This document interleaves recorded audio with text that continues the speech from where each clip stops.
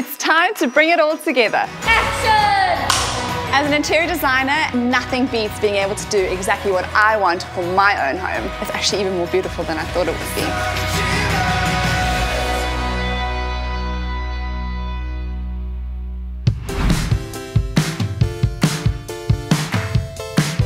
So first things first, we've got my secret favorite room of the house, which is the wine cellar.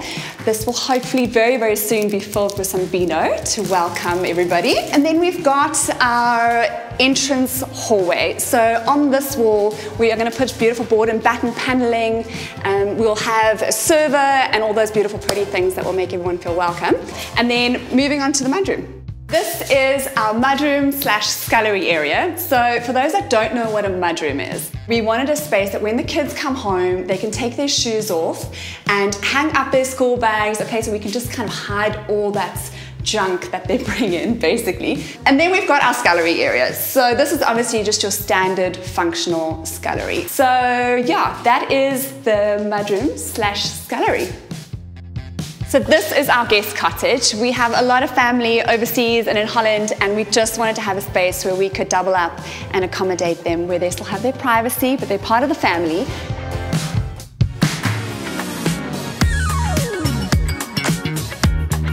I can't wait to show you these new finishes I found. I think you're going to love them. I can't wait to see. I think it's going to come together so beautifully. The sourcing lab was birthed out of my passion for beautiful finishes and materials. I wanted to create a concept whereby a homeowner or even an architect or a developer could come to us and we could help them with those selections. That way we are their one point of contact for everything.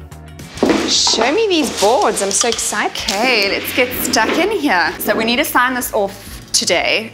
We need to get manufacturing. A quick run through of the colours that we were looking at for the mudroom, for the scullery, for the wine cellar. This is the thinking. Obviously, it's very monochromatic, but it is still very, very natural. So we need to make sure we've got the perfect blend of the two. We've got all the light finishes on the floor and in the living space, but we wanted to go a little bit more moody in certain areas. So my thinking is this tile, I think, will look beautiful with the oak. And then we've got the Tribeca corner on the joinery. Okay. So very, very dark, yeah. But it's moody, it'll look beautiful. And then together with the rugged concrete on the tops. I really like the dark moodiness of like the certain spaces, but I was just thinking as you walk in to the house, do you not think that the cellar being a bit dark is going to like distract your eye and pull your eye there where, you know, your main beautiful kitchen is going to be your focal point?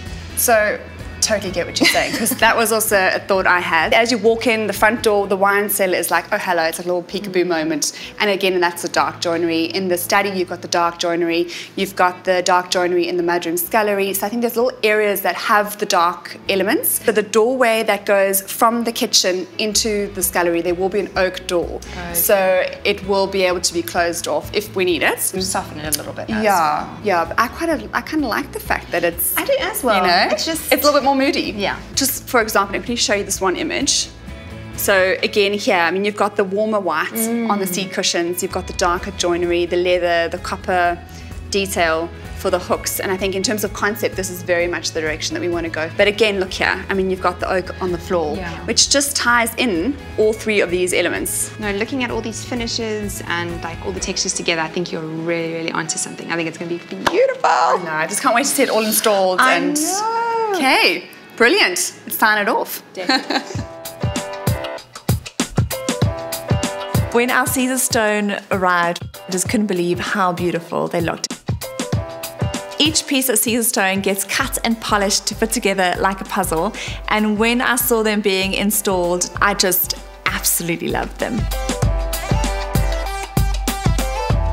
I feel like this is the first time that I'm really getting excited again about moving in. Kind of actually excited to do dishes. We've waited for weeks and now it's the wrong doors. I really wanted our shaker profile on our door to be very, very minimalist, kind of like our kitchen, a lot slimmer. And I see now that they just use their standard shaker profile and not the one I've requested. And we've waited weeks on these interior doors. It might work because the space is quite big, but I'm just concerned for inside the bedrooms if it's just going to feel too heavy. I think the fact that we're painting it the same color as the walls and as the trims, I don't think you're going to notice it. It is fine.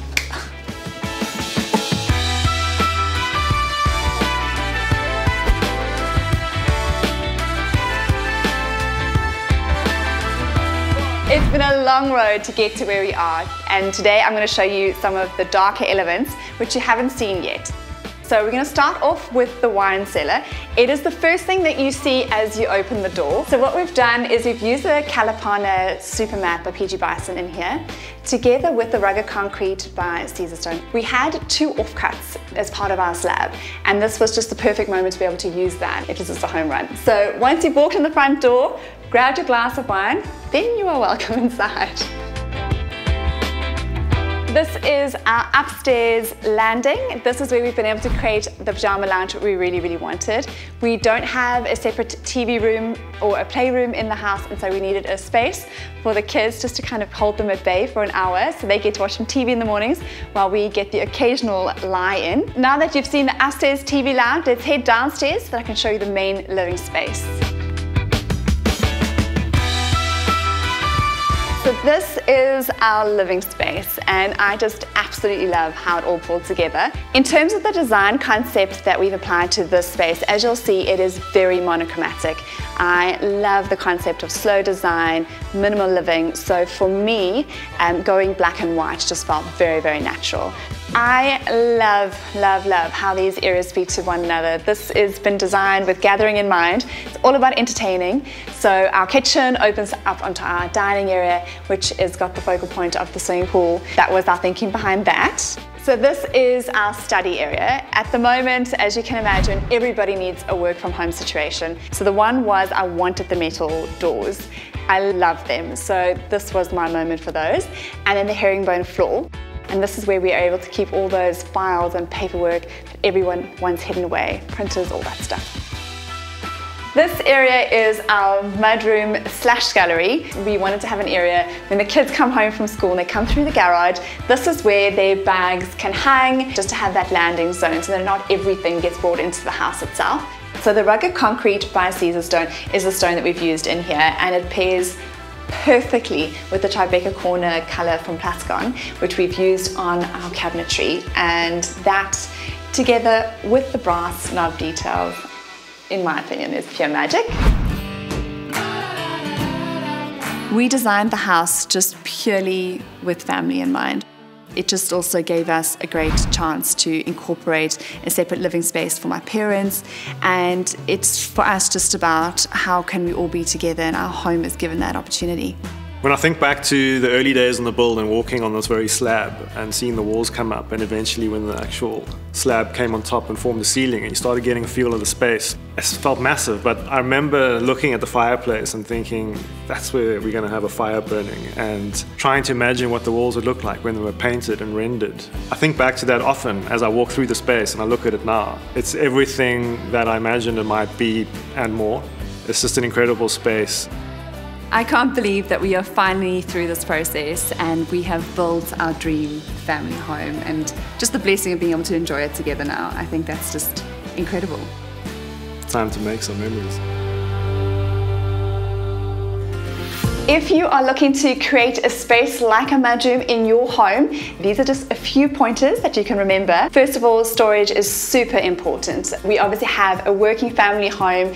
I couldn't do without storage, so make sure you have lots and lots of it. You can never get enough storage. Then I'd also say, just because there is a wall, it doesn't mean that something has to be on it. So don't be afraid of those blank spaces. A design makes sense when there are spaces for your eye just to rest and land. Thirdly, and this is probably the most important thing, you are designing for you. So create a space that you absolutely love.